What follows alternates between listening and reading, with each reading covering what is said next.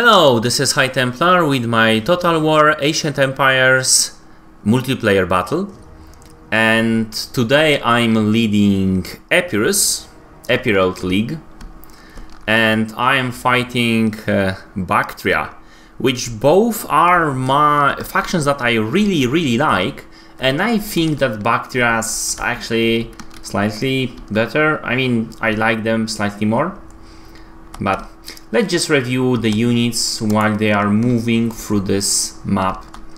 So actually I got myself 6 spikes, and these are Haonian Longdas phalanx. So those guys have 6, 7 offense and defense, 9 armor rating, and quite high morale. Not 20, because that's just because other guys are around. But I believe it's 11 or 10. It's very large. Then I have I have mercenary Tueroforoi, 3 on each flank. So this is infantry heavy build, and I have mercenary Rodian slingers, 2 on each flank, and I also have Royal Agema Cav and Thessalian Cav on this flank, and 2 Royal Agema Calves on this flank. Very powerful shock calves. I do love shock calves. My enemy has brought Bactrian Trorkai. Actually, not my favorite, but very solid unit. These are Agema Hoplites, and I'm already scared. These are already Bactrian Tueroforoi, so this guy brought same as I. 4 of them actually, I brought 6. Very good choice. And another Agema Hoplites, that's like very bad news for me. And King's Guards, and in the back he has Bactrian Noble Horse and 2 King's Guards. So this is very similar to the build that I'm bringing, although I do bring pikes. And yeah, inside we also have Indian Longbowmen, very scary units with the range of 220 and range offense of 6. However, I do believe some of those guys do not have upgrades. Seeing as I move, I wanted to get those guys in a chance that there will be somebody in the forest here. I've got my Rodians on this side, and also here the same. I will be, you know, adjusting my line accordingly.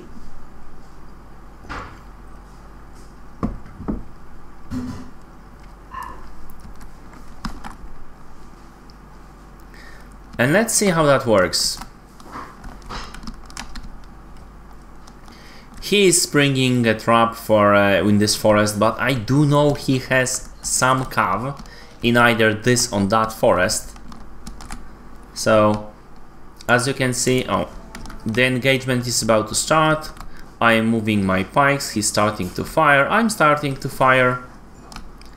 And actually my mercenary Rodian slingers are getting focused fire, which is very bad for me because I'm mismanaging it.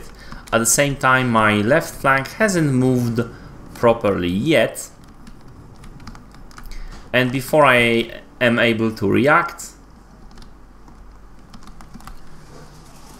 those poor guys already wavering and broken at... They lost only 30 men and they already broke. Because of that being... Actually, they are at least they are getting some of the firepower. So what I'm doing now here, and the other unit is I'm retreating them to the safety, out of the range of the archers, so I can fire back at them. Mismanaging the left flank for now, but as you can see already, firing into them, making my Tueroforoi attack the Agema Hoplites with the javelins, which I thought is a good idea. On this flank, moving my pike phalanx to his full glory. Rodians, very nice units models. Those guys actually looks amazing, very similar to the Rome, but still slightly different. And the Agema Cav.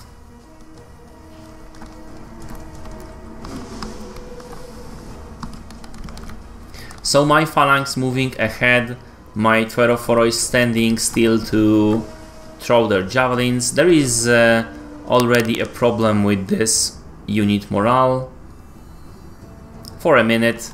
Now I'm starting to move my left flank fast, and the Rhodians are already pummeling my enemy with some slinger fire. Keeping my cav in the back because of those spears, I just want to save them for later basically. Keeping a single unit of those Tverophoroi close by to my cav.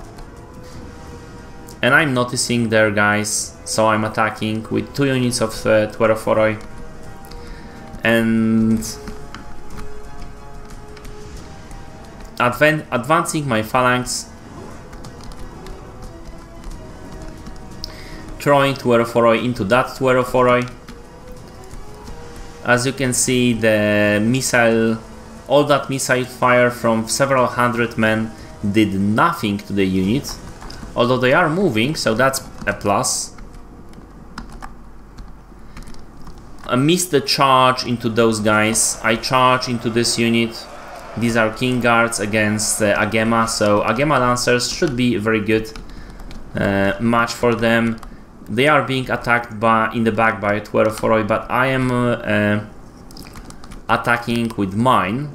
I am adjusting my pike phalanx, as you can see, and my Tverophoroi here, and I'm moving my pikes against those longbowmen to distract them.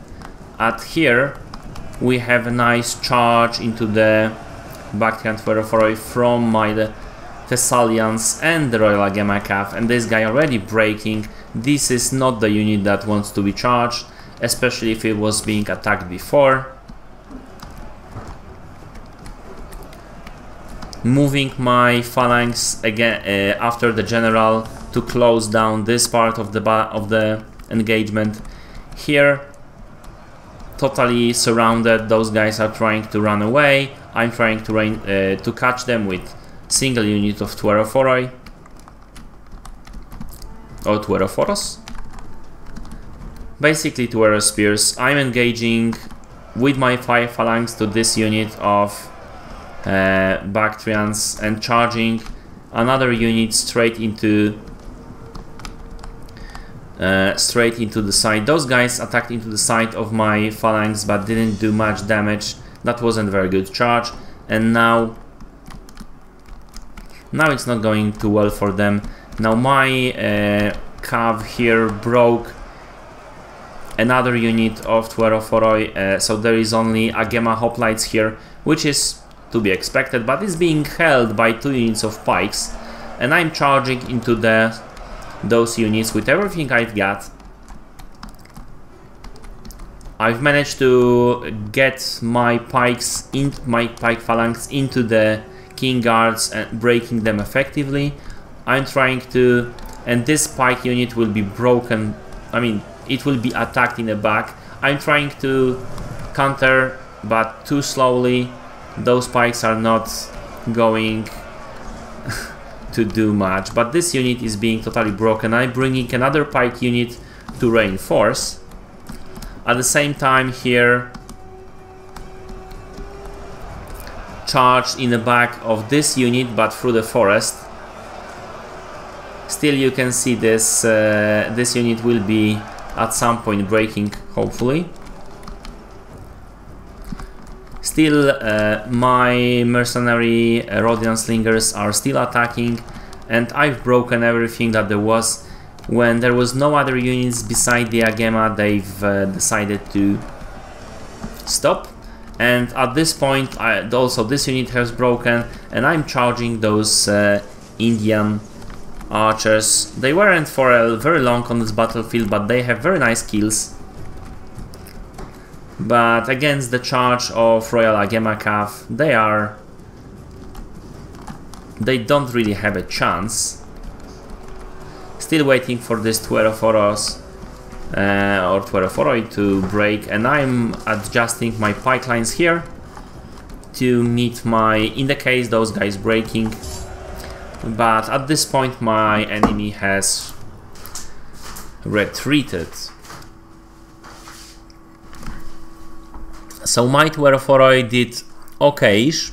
As you can see, 130 kills on this guy, 70 or 50 on this guy, but the rest of them underperformed. Pikes did very well.